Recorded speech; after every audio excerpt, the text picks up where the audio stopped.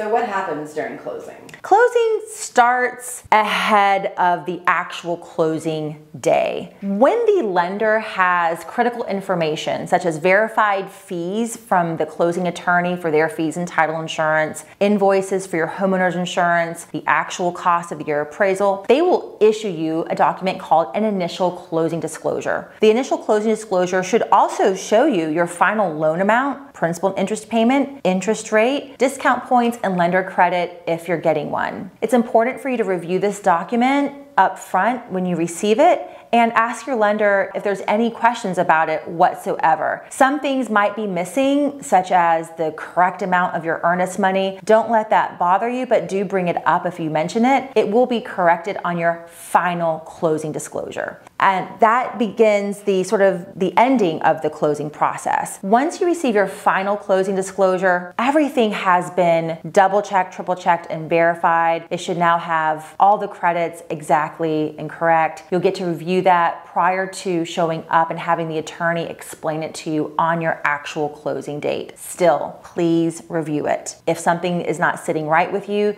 that is the time to ask questions. You don't want to go to the closing date and ask the attorney a question that really should have been answered between you and your lending professional. Now, on your actual closing date, the lender is going to provide the attorney a loan disclosure package very similar to the one that you signed up front at registration, but now it has all the actual terms if there were any changes to the loan amount or interest rate whatsoever. You will sign your loan application, your loan estimate, borrower's authorization, and several other federal, state, and lender-specific forms. Once everything has been signed properly and dated, it will go back to the lender for checking off that everything has been signed and dated appropriately, and then funds will be released so that your real estate attorney can pay all the parties that were involved and record your deed as public record to make you the new official owner. Once all that happens,